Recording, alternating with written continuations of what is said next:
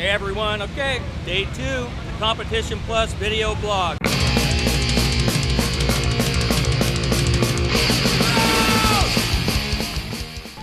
Here we are, man. It's Saturday, big day today. It was sprinkling a little bit ago, so, but not enough to wet the track.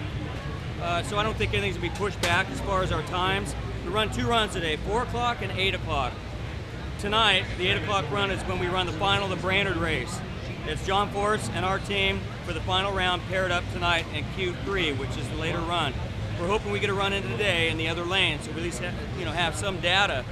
As you can see, Tolbert's getting the car ready for the warm-up. He'll come out and he'll set the timers that he wants to check during the warm-up and put his timing map in the ignition box and just get everything ready for our first warm-up today. Once again, it's Indianapolis in the U.S. Nationals. I guess I'll talk to you a little bit later today. Hopefully, it's funny to wake up in the morning. And you know, when you wear something, you often wonder if you're going to be videotaped or pictured wearing the same thing in another picture, like you don't have any other clothes. This is my uniform every day, thank God. But here we are, getting ready to warm it up. Cross your fingers, and I'll talk to you guys later today.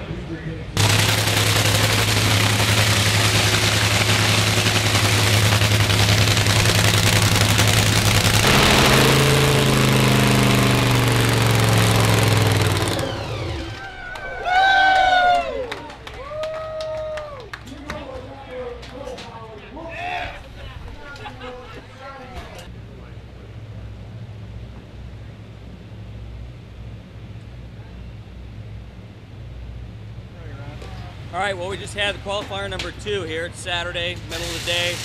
We were running really good. The car had great numbers. It really kind of moved off to the right a little bit out of the groove and was trying to run real good. Tobler had saw that runs in front of us, Hagen's 02 in front of us, and went back and made some changes. And that's what's great about having a crew chief like that. He's not content until he knows that we can run better than anybody else or run as good as everybody else. So we'll sort of take that, and he knows that it's a little bit too much for that time in those conditions and the way the track was.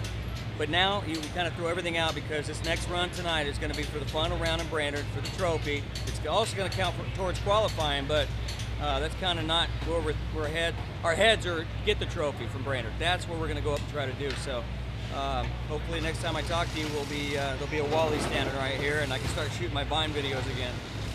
Done. And ready to rock.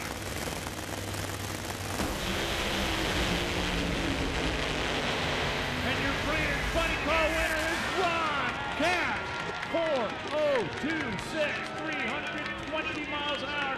John Force goes 412, 313. Yeah! 1, 2, 3.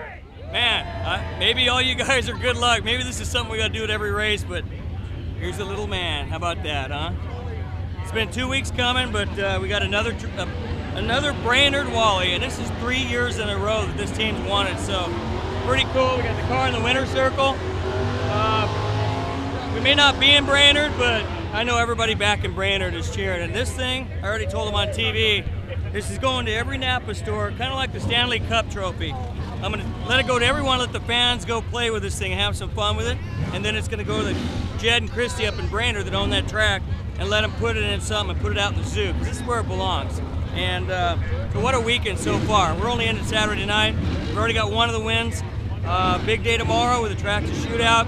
Early day, we're going to have autographs in the morning, and then we got to get ready for noon. And high noon, we're going to have Courtney Forrest first round and see what happens. Hopefully the weather holds off.